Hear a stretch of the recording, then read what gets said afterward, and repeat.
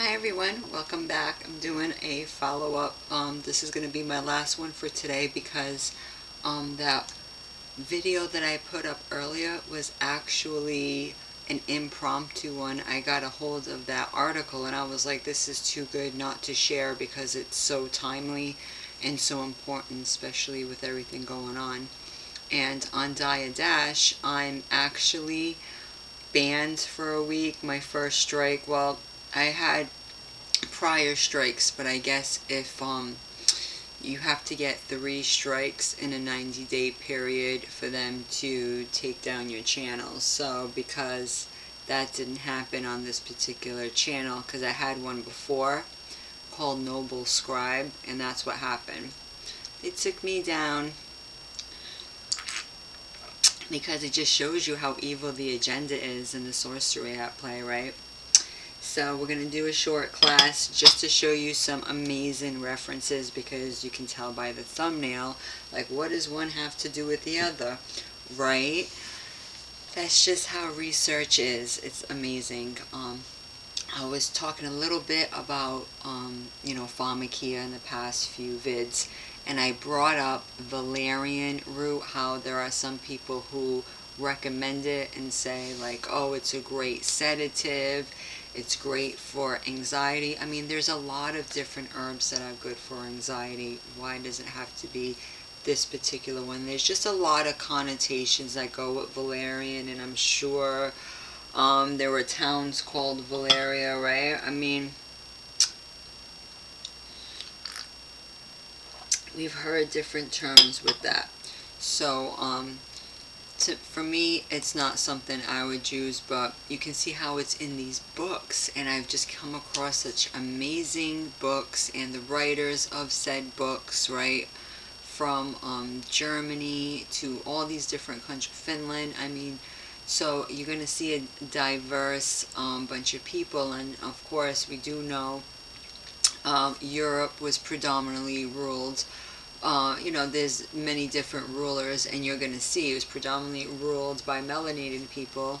I can't vouch for all the pictures I'm going to show you, right? But the books themselves are key, because you get a lot of terminology in these books that might surprise you. So I started just going down the road with Valerian herb. So we're going to see what we find out. I'm not going to keep myself in the frame the whole time. I didn't know I did that in another vid, guys. Please excuse me. This new system I have here is just, it's not as easy as the other one I had. So please, please, please forgive me. So Valerian is an herb, also called Valeriana officinalis. Bring that up closer, and there's just some cautions, because they, even in this article, I'm sure if you go down the road, even the medical industry does not recommend you take it while you're pregnant, because it can cause birth defects. Okay, so it has sedative properties and anxiolytic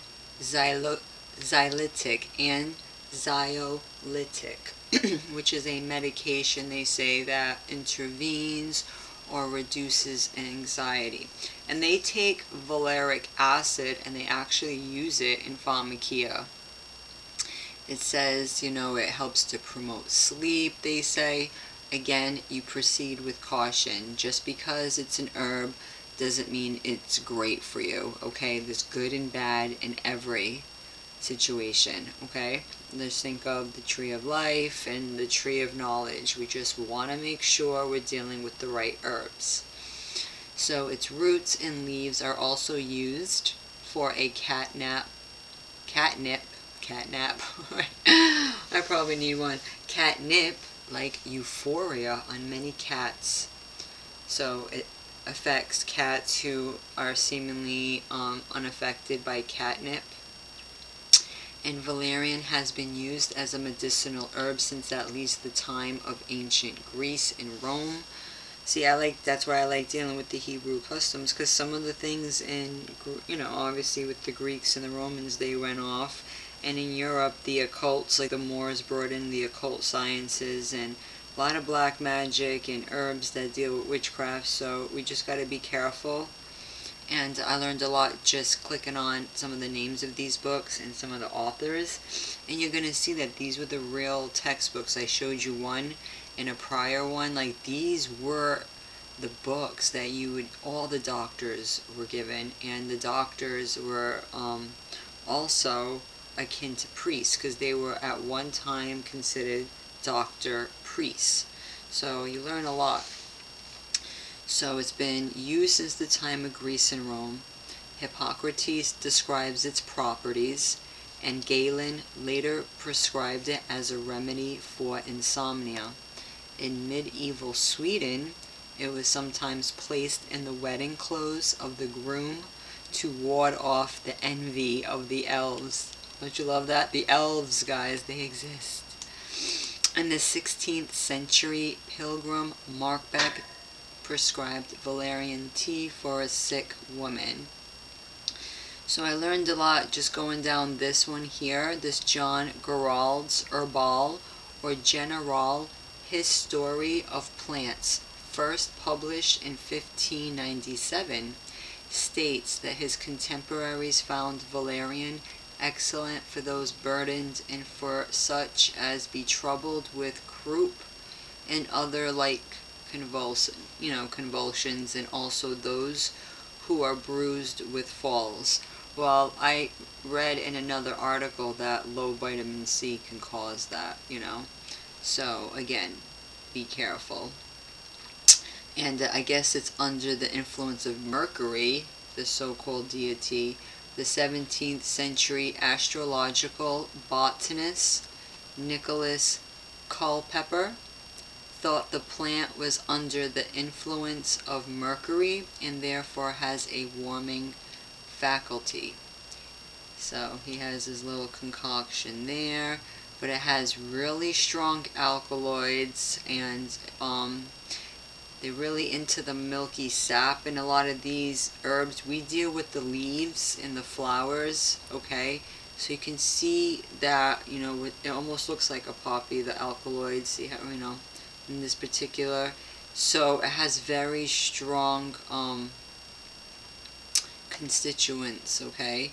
And it's also been used for heavy sedation, like heavy, because it's in the same class as benzodiazepines. Benzos, I mean, that's some strong shit. Anybody in the, that has any type of street knowledge knows that, right?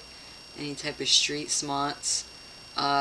Valeric acid, which is responsible for the typical odor of the roots they use too, and it's prescribed. See how they use it? I mean, they have their issues too. If you go down the road of valproic acid, I'm sure there's going to be a lot of side effects, and they show you a little bit on this one. Of course, they'll make all these lofty health claims, and just because traditional medicine, that can, that just means the era before, modern so-called chemical medicine.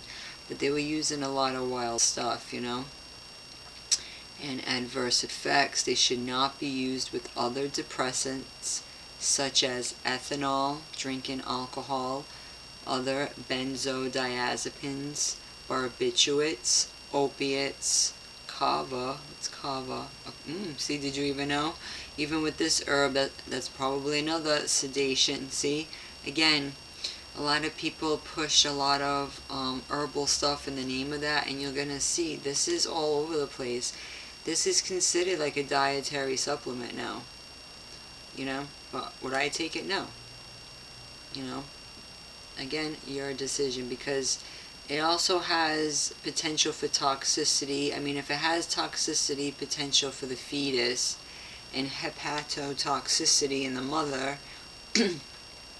and if it's discouraged during pregnancy, it should be discouraged every other time. I mean, it's a beautiful flower, but still. And a lot of people, just like in the book of Enoch, didn't the fallen teach the knowledge of root cuttings and all that too? So of course, it has little white flowers. It's just good to have an understanding of what these look like. Because I touched on this because I was saying there are people out there who are saying, oh, this is so great for you. You really need that to have a good night's sleep. You probably get like a sleep paralysis probably. You probably have a hard time even getting up. I think that's a little much. And they use this acid in pharmacokinetics, of course. They try to, whatever they can. Now they'll give it to you for this, for this, for this. But look what the contraindications are. And this is the extract they got from the plant. And you got severe liver inflammation, hepatitis, particularly medicine related, no shit. Known hypersensitivity to valproic, urea cycle disorders, nice, hepatic porphyria, a liver disorder, mitochondrial disease, guys. I mean, this can get a little crazy. Pancreatitis, porphyria, another liver disorder. It's all about getting that liver. And the most common one, low body temperature. Look, it even has a black box warning. What the hell? Feed. Alright, guys. I know you're gonna say, oh, but this is a stretch. No, this is like the active constituent. You know, the acid came, you know, they got that from the plant. But you'll get a lot more interesting stuff, you know, reading this. And look, encephalopathy. I mean, seriously, that's like your brain swelling. That's pretty crazy shit. All these things here in case you're on your phone. Of course we're back down here. But, common side effects. You could just stay up here. Liver failure. Dry mouth. Suicide risk. You get really depressed. Yeah. And kind of funny how these are all the side effects, but then they want to use this as a medication against mental illness. Okay, there. And migraines and bipolar and epilepsy. Okay, but the side effects will cause all those things and suicide. Okay? And they don't tell you what the root cause of a lot of these things are. Spiritual warfare, probably cell phone use. A lot of mineral deficiencies cause migraines too. You'd be surprised. There's just a lot of things, guys. A lot of people getting seizures. Yeah, they're also rolling out 5G probably, you know. Valproate and the acid. And it's like, you get it from the herb. What do you think? It's all the same. Dun, dun, dun. Yep. Valerian extract, man. Valerian extract. And we were right here. All these extracts they get from the plant. Duh. In case you didn't know. So I got that from the herb, and then I clicked on this little number, Herbal, of, you know, so I got really great interest in reads and different books, how they have all, look at the, you know, these were the real science books. Or the barnacle tree, the goose tree. It's pretty wild. So let's see what I got out of this. And I got another character too. But you get all the different authors of the time. John Gerald was an English herbalist with a large garden in Holborn, now part of London. His 1,484-page illustrated Herbal or General History of Plantes, first published in 1597, became a popular gardening and herbal book in English in the 17th century. Except for some added plants from his own garden and from North America, Gerald's Herbal is largely a plagiarized English translation of Rembert Dodoens. So this character was really interesting. He was a Flemish physician, guys, and botanist in 1554. Herbal. Remember, I did a video showing that the herbals were the plant holistic books that would break down their medicinal purposes and whatnot. So it was highly popular in Dutch, Latin, French, and other English translations. Gerald's herbal drawings of plants and the printer's woodcuts are mainly derived from continental European sources, but there is an original title page with a copper plate engraving by William Rogers. Interesting. I guess he was an English engraver. 2 decades after Gerald's death, the book was corrected and expanded to about 1,700 pages. And I went to Rembert's page too, and then I got a lot of great, just interesting things from him too. So this character, so in the 1500s, you get a lot of these books, a lot of these writers, and to show you this was the esteemed reference at the time, these type of books. And he was born Rembert von Jonen Kema, was a Flemish physician and botanist, also known under his Latinized name, Rembertus Dodoens. He has been called the father of botany. Interesting. So you got a little bit of him. He Flemish. The books were beautiful. Turkish corn. I guess his book was called the Krudi Bach, 1554. Just beautiful. And Dodoens was born Rembert von Joachim in Mechelen, which was then the capital of the Spanish Netherlands. I didn't know that. Which was the name for the Habsburg Netherlands, ruled by the Spanish branch of the Habsburgs from 1556 to 1714. Interesting.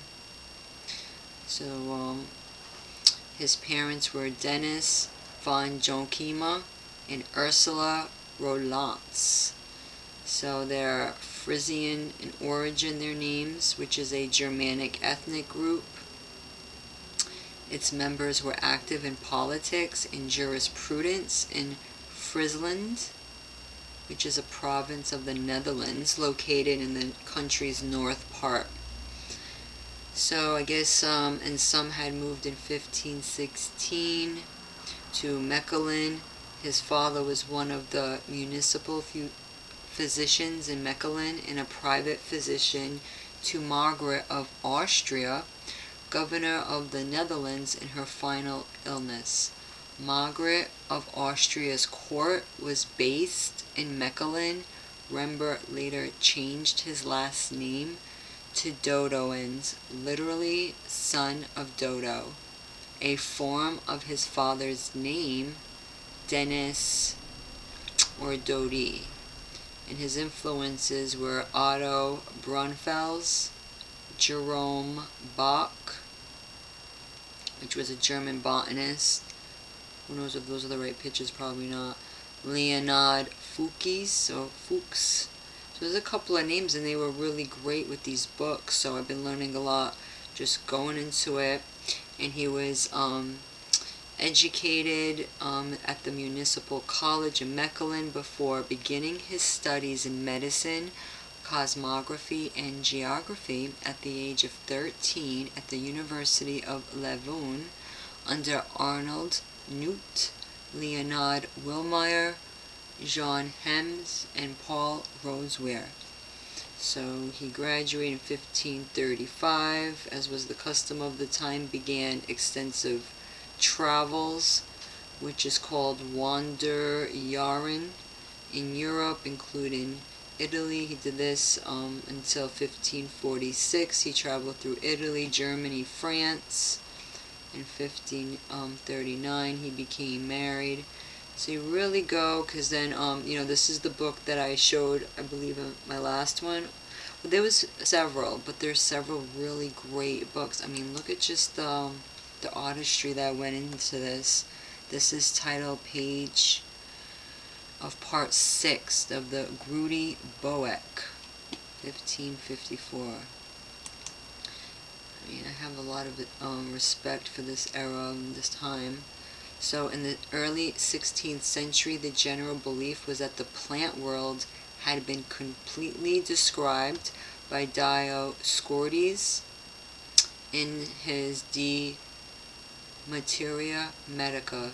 During Dodoens' lifetime, botanical knowledge was undergoing enormous expansion, partly fueled by the expansion of the known plant world by New World exploration, the discovery of printing, and the use of woodblock illustration. This period is thought of as a botanical renaissance. Europe became fascinated with natural history from the 1530s, and gardening and cultivation of plants became a passion and prestigious pursuit from monarchs to universities. The first botanical gardens appeared, as well as the first illustrated botanical encyclopedias, together with thousands of watercolors and woodcuts. So it's so beautiful. See how like it was so well respected, and now we've been so trained ass backwards. So very interesting. Collecting became a discipline, specifically the Kunst und Wunderkammern, cabinets of curiosities outside of Italy, and the study of naturalia became widespread through many social strata. The great botanists of the 16th century were all, like Dodoens, originally trained as physicians who pursued a knowledge of plants, not just for medicinal properties, but in their own right. Chairs in botany with medical facilities were being established in European universities throughout the 16th century in reaction to this trend, and the scientific observation, documentation, and experimentation was being applied to the study of plants. See guys, so this just gives more credence when people say, what you're doing isn't scholarly. It's like, you are such a toad. Go drink a bottle of chemicals and call it a day. I mean, really, I mean, they're trying to tell you to take, you know, chemical potions in pill forms like it's supposed to help you. And then you're crazy if you don't want to, you know, be bullied and harassed into being a, you know, a chemical container, right? Just to, what, be a pincushion for all their toxic waste? I think not. And you see what the real healing comes from. I mean, so I love these affluent books to show more credence, right, into what a lot of us already knew instinctively, right? That the healing comes from herbs, right, and not drugs or synthetic pills, etc. I'm doing my herbal tea right now, guys. You just got to drink it prophylactically. I'm not feeling bad at all. I just drink it to make sure I feel in tip-top shape. So it's and right here, Otto Brunfels published his Herbarium in 1530, followed by those of Jerome Bach, 1539. Yeah, like this Jerome was really this guy. Probably not. We already knew who was ruling at the time. You know, the Holy Roman Black Empire, weren't they ruling around these times? So it tells you a lot. I found a lot more characters too. I don't have a lot of time to go into it. I gotta get back to my work. This was the only time I had to myself to even fit this vid in. So and Kurt Sprengel were later, so these gentlemen were called the German Fathers of Botany. These men all influenced Dodoens, who was their successor. So his initial works were published in the fields of cosmography and physiology. His De Frugum Historia, 1552, a treatise on cereals, vegetables, and fodders. What's fodders? I guess it's agricultural foodstuff used specifically to feed domesticated livestock. I guess that's what fodder, also called provender, marked the beginning of a distinguished career in botany. His Herbal Crudi book, I guess this means book. What does crudi mean? Herb. With 715 images, was influenced by early German botanists, particularly that of Leonhard Fuchs. Of the drawings in the Crudi Book 1515 were borrowed from Leonhard Fuchs' New Credo Buchlein 1543, while 200 new drawings were drawn by Peter von der Bock the Elder, and the woodcuts cut by Arnold Nicolai. So there's a lot that goes into that, right, with the woodcuts and stuff. Rather than the traditional method of arranging the plants in alphabetical order, the Crudi Bach divided the plant kingdoms into 6 groups, based on their properties and affinities. It treated in detail especially the medicinal herbs, which made this work, in the eyes of many, a pharmacopoeia. This work and its various editions and translations, so you see that picture, guys? So see, these were obviously the medical textbooks of the day, and translations became one of the most important botanical works of the late 16th century. Part of its popularity being his use of the vernacular rather than the commonly used Latin. So, and this English version became a standard work in that language. In his times, it was the most translated book after the Bible. It became a work of worldwide renown, used as a reference book for 2 centuries. The Crudibach's Latin version, published in 1583, was a considerable revision. It contains new families, enlarged the number of groups from 6 to 26, and included many new illustrations, both original and borrowed. So look at that. This one I'm going to use as my thumbnail, as you can tell. But it almost looks like it has a mason. You see at the bottom, this symbol here. And it shows you, even in the royal courts, they all had like really amazing, didn't at the time, people of renown, right? They had crazy botanical gardens. They had all the medicinal herbs. I mean, you see that, you know, with the castles and all that. They were really big on that stuff. Like, it was part of the architecture. Even a lot of the universities, it was like open architecture, and you'd get a lot of these plants and stuff. I mean, people have really fallen off. This was really, I always do that, guys, I'm sorry. People have fallen off on this information for a long time. They think, oh, chemicals. That's why I like going down these roads. I actually found other characters too, but again, the time I just heard, I think I have a package outside. I better go grab it too. That was for me. I'm expecting somebody, some packages. So he had even, when he passed, there was posthumous works that were, I believe, published, but there's different universities that these books are still located. So definitely Dodoens. I know, you think of Dodo. He was no Dodo, that's for damn sure. I think last night I was clicking on more of like the different museums and stuff that hold a lot of these books. I'll have to go down, you know, these roads. I don't want to make this long because I had other names too if I went on my phone and did some more clicking. Because I might have like clicked on this guy to this Erroneous Bach character. So in German, you know, very interesting. I don't, you know, you have to really use your discernment when it comes to these pictures.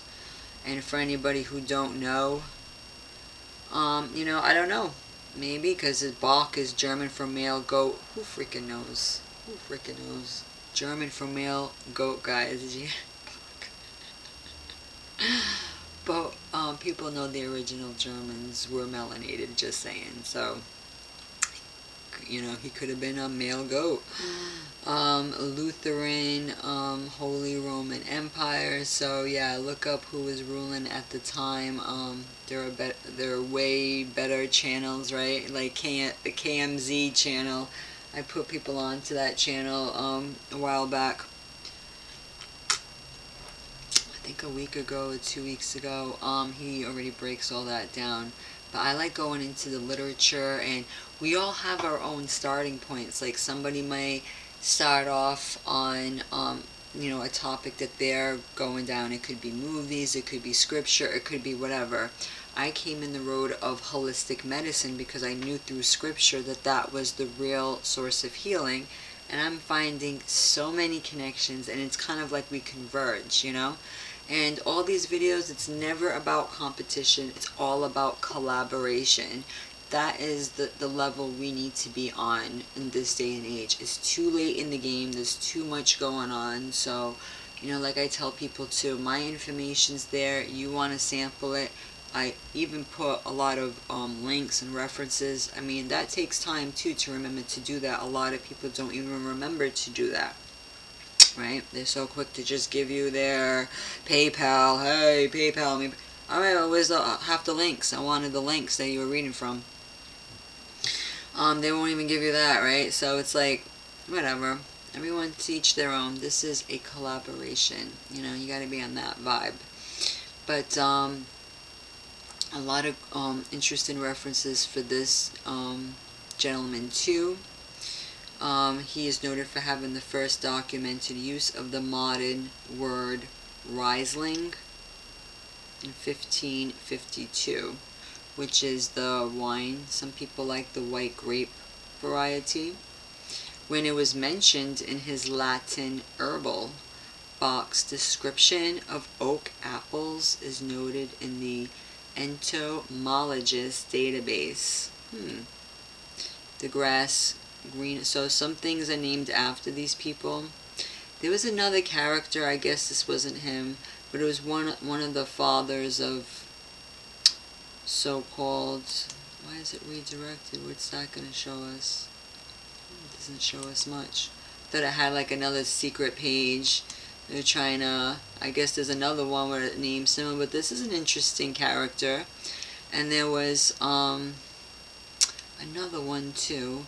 Of course, I don't know which link, but this one also too, a German botanist. Again, don't, you know, those pictures, don't know, but I guess the name Fuchsia is named after this person. So you're gonna get a lot of interesting stuff. And his chief notability is as the author of a large, let me get my face out of there so I can show you that better. There was being an author of a large book about plants and their uses as medicines, and Herbal, which was first published in 1542 in Latin. It has about 500 accurate and detailed drawings of plants which were printed from woodcuts, which that's great too. And I guess that's how, like, you know, books were made, with literally on wood. So, and also plates and all that, we've heard of that.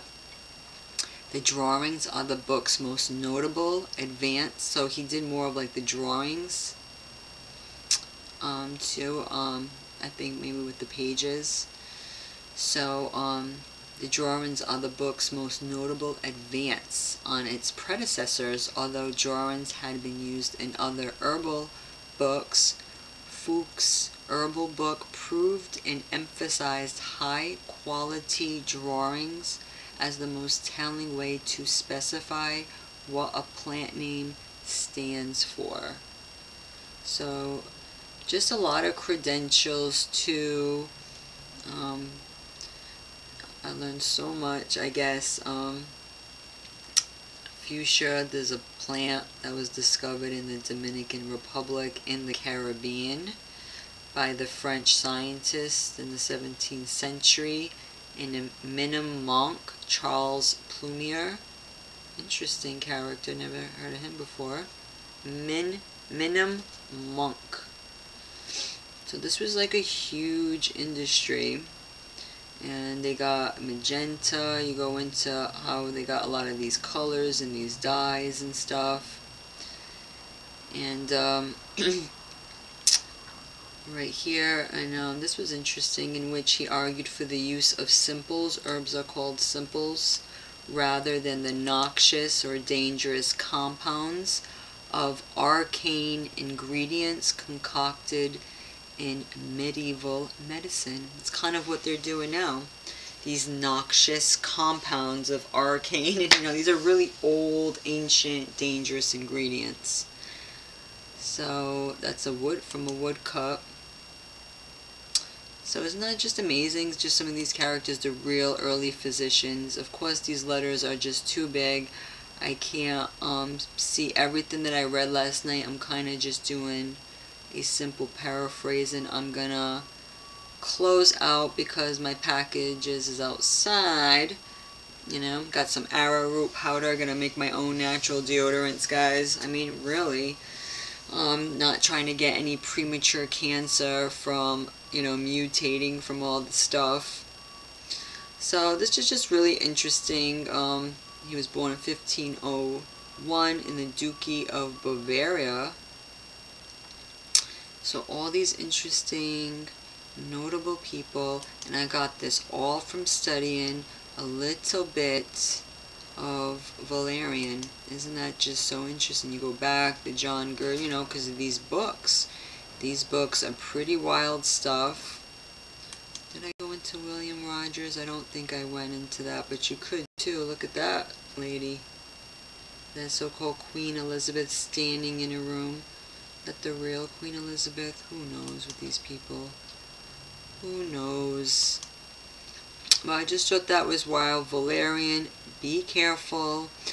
You're going to have it. This really came from this too, because people, they think, oh, I find it at a, herbal store or a vitamin store.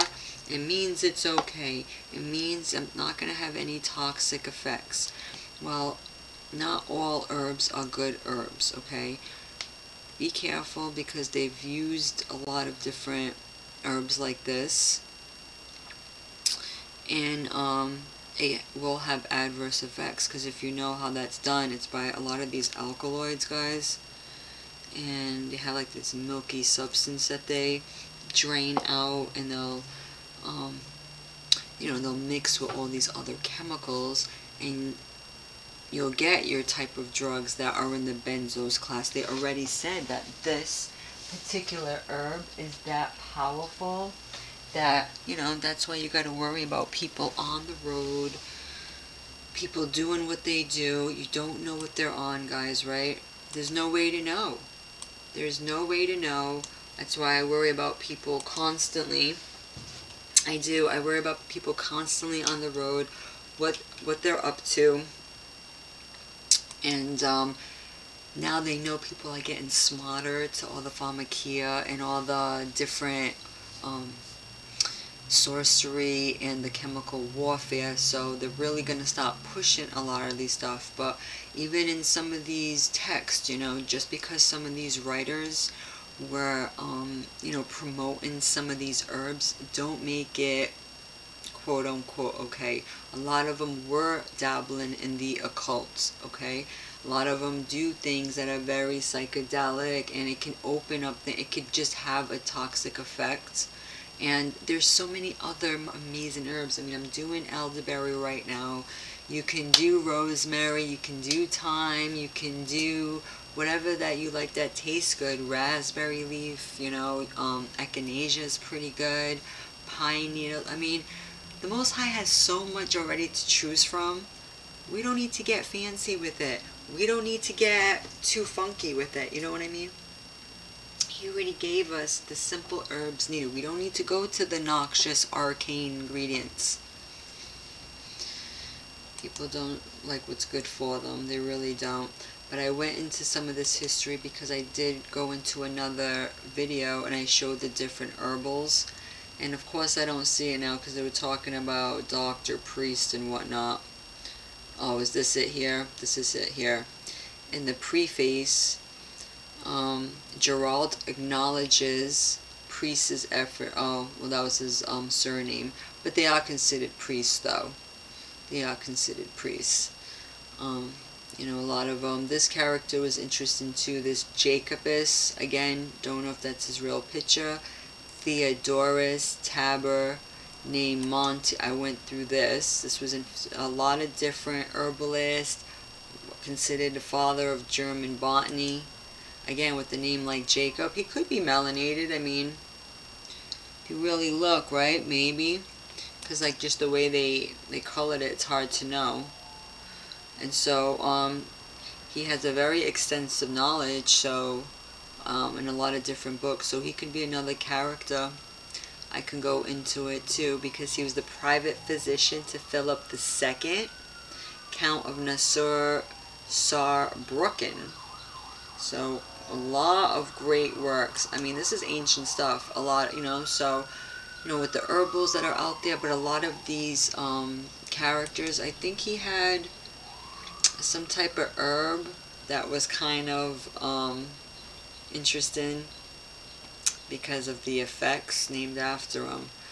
But he served as a city physician to the Free Imperial City. I found this place, Worms, Germany, very interesting, the term worms, because if you ever watch Game of Thrones, remember the Dragon Queen, the blonde, and she had like the army of like melanated men ready to fight for her? Weren't they calling themselves worms? Were they the original Germanic tribes, maybe? Possibly. But he had a tree, I guess this was a flower, beautiful flower named after him, but it has a milky sap, just like with opium, just like with poppy. So who knows what this does to you. So he has this named after him. Hey, it could have happened after he passed, whatever. But from a plant, you know, species, the family milkwood. So you got this is named after him, and has a lot of, you know, they want to make this the new class of painkillers. Why not? Why not?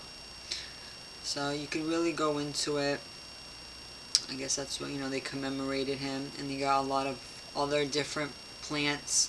So you'd be surprised, these names, and they're all over, named after the people who were studying botany. And botany was very, very respected around this time.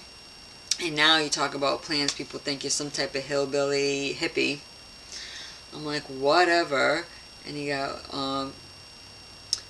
I guess, yeah, these are the so-called Europeans that went into Africa and started, you know, analyzing everything and trying to label everything, right? But they say it happened after his death that they labeled this plant. So I just thought that was another interesting character too. Just so much you can go into. I don't have that type of time today. Let me get out of here. I guess his hometown, Berg Zabern, Berg, you got a lot of people with that Berg name, in the Palatinate was a state. Look at that with the lion. Palatinate was a state that was part of the Holy Roman Empire. So they still have these books today in hiding. You think that they don't have their famous gardens and everything else, their special herbal gardens for them? Oh, you bet your ass they do. Who knows what kind of psychedelics they're taking as well, but I don't advocate that. I wanted to bring this up because I brought up the Valerian root, and I know a lot of people are misguided. When they take that, they think, oh, it's an herb, it's okay, there's nothing wrong with it, but you don't know how that's going to affect you. and there's a lot of toxicity, and they're even saying you shouldn't even take that if you're pregnant because it could cause deformities with the baby. So you don't think that can cause deformities with you as well? You know, I would just be careful. You could have adverse effects. Some people are going to say, oh, I took it and I feel fine. I got to be responsible with the information that I stand on. You know, I can only speak on what I know. I never had to take that, and I've been around a lot of stuff in my life, and I just don't find the need to have to take that. But if you, you know, find that you take it, and you have no problem with it, that's on you. It's not something that I would recommend others to take, is all. But I just wanted to show you some of these books. Weren't they so great? Yeah, check them out. Wonderful pictures, just to give more validity to the herbal medicine always being the real medicine. And it was very respected in its day, and now it's being suppressed, marginalized for what? The place of stupid, you know, chemical versions. How are we doing as a society? Are we any better? I don't think so. Thank you so much, guys. I hope you have a wonderful day. I hope that you walk in purpose. I hope the Most High keeps you safe and alert to all the deception that is going on. And I'm going to get back to it. I appreciate your time, and I will talk to you soon. Okay? Take care now.